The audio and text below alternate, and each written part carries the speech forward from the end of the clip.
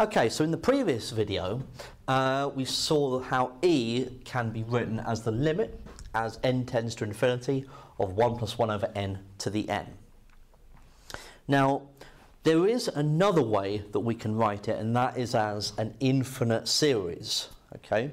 Now, without the knowledge of Maclaurin series, as I've gone through that a couple of times in videos before, I'm actually going to use the binomial expansion method, okay, that we have here. And I'm going to consider the expansion of this 1 plus 1 over n to the n, okay? So, this must be the limit as n tends to infinity of, let's have a bigger bracket. Now we're going to expand this 1 plus 1 over n to the n using the binomial expansion that we know of. So, 1 plus, now n times x, so n times 1 over n, plus n times n minus 1 over 2 factorial, so just 2, times by x squared, so 1 over n squared, plus n times n minus 1 times n minus 2, all over 3 factorial, which is 6, times by x cubed, so 1 over n cubed, plus a host of other terms. Okay? So what we want to do is we want to simplify this. So we're going to keep that limit outside the big bracket, and let's simplify. So we've got 1 plus n times 1 over n, well that's just 1, plus, now we've got n times n minus 1, so n squared minus n, all over, now 1 over n squared is 1 over n squared, so we've got 2n squared in the denominator when that simplifies. Now over here we've got n times n minus 1 times n minus 2. So expanding that numerator, we would have n cubed, we'd have minus 3n squared, and then plus 2n.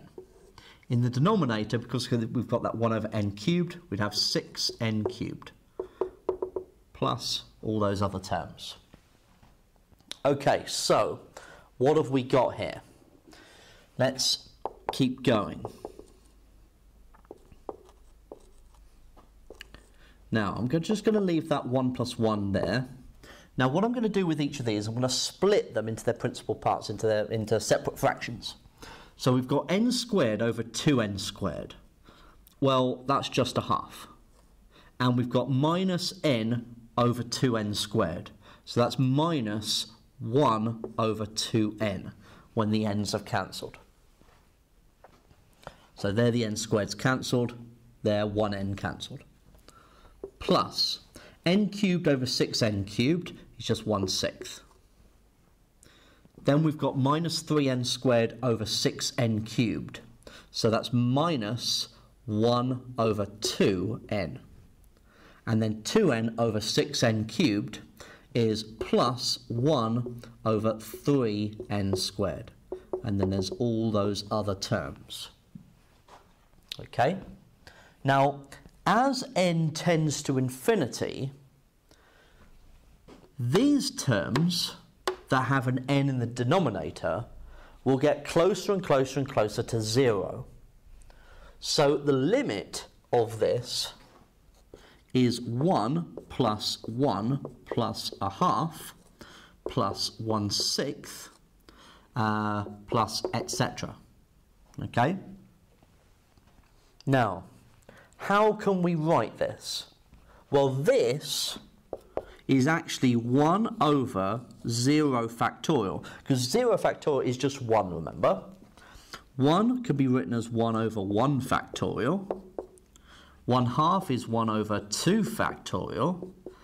1/6 is 1 over 3 factorial.